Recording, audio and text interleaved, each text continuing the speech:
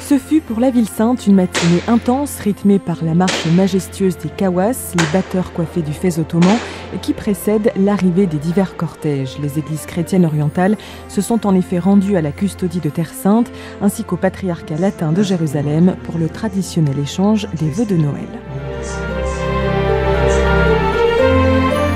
Comme le veut l'ancienne tradition, les Grecs orthodoxes, les Arméniens, les Coptes et les Syriaques orthodoxes se sont succédés à la custodie dans un climat de fraternité, de joie et d'harmonie.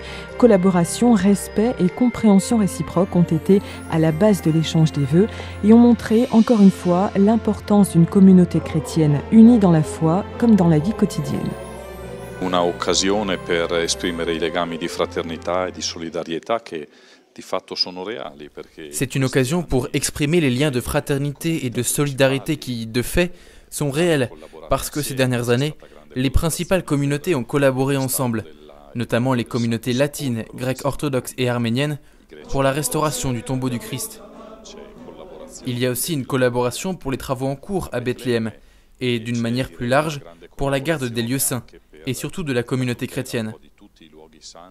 Si nous sommes unis par de bonnes relations, par des relations fraternelles, si nous nous présentons plus unis, comme minorité chrétienne, il est évident que notre voix sera mieux écoutée. Essendo minoranza, è evidente che la nostra voce può essere ascoltata meglio. Les délégations des différentes églises se sont ensuite rendues au Patriarcat latin, une tradition qui se vit chaque année car, comme l'a souligné l'administrateur apostolique dans ses vœux au patriarche grec orthodoxe, ils sont signes de l'harmonie et de l'importante collaboration, non seulement pour la garde des lieux saints, mais aussi pour les communautés.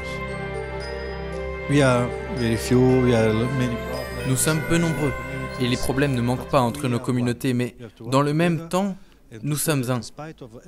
Nous devons travailler ensemble et montrer comment, en dépit de tout, nous appartenons à cette terre et à ses racines. And it's a great opportunity for us. This is the occasion that we take the opportunity to renew. C'est une grande opportunité pour nous. C'est l'occasion de renouveler notre relation fraternelle, de renforcer notre mission ici. Nous avons un intérêt commun et une mission aux Terres Saintes. Celle de prendre soin non seulement des lieux saints, qui sont notre témoignage de foi, mais aussi de prendre soin de nos communautés, de nos fidèles. Travailler ensemble pour le bien, la paix et la réconciliation aux Terres Saintes. And our people, and to work together for the well-being and for peace and reconciliation in the Holy Land.